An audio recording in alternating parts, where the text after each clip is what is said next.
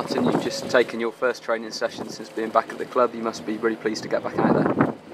Yeah, it's nice to get back on the training pitch. I think a decent group of players here. I've had some good results recently, and then more recently some perhaps not so good.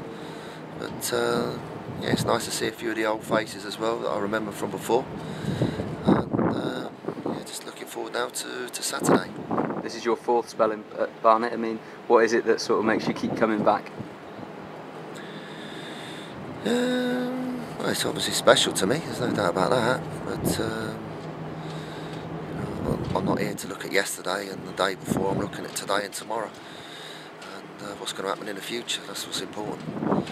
So just got to get these players prepared the best I possibly can, with the help of the other staff who have been superb today. This must be get a lot of credit. And